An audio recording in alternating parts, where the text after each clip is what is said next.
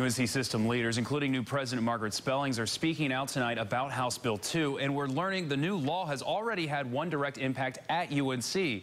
CBS North Carolina political reporter Bo Minnick has that story.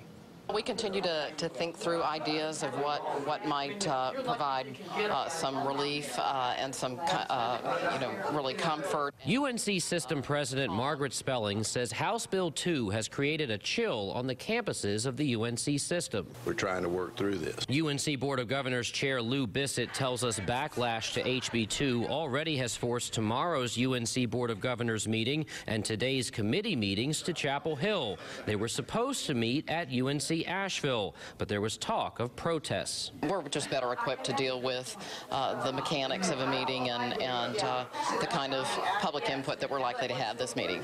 Spellings is concerned the law could impact UNC's ability to recruit and retain students and faculty. On the Chapel Hill campus, there were strong opinions about HB2. I think everybody should be entitled to, do what they want, go to any bathroom they want. I don't like it very much. I view it as kind of an overreach of government. Jake Riggs is the outreach chair of the UNC College Republicans. The club itself here at UNC was pretty split on the Charlotte ordinance, but a lot of us largely don't like House Bill 2. Supporters say the law provides common sense security measures in restrooms. They also say Charlotte went too far in its non-discrimination ordinance. For the Board of Governors, the chair says there is one focus. We're trying to educate students, and that's what we're going to continue to do.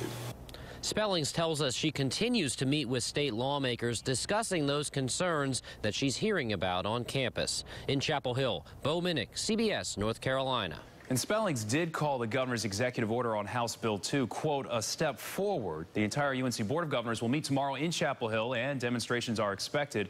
Ahead at 6, what else Spellings is doing to better understand how HB2 is affecting UNC's campuses.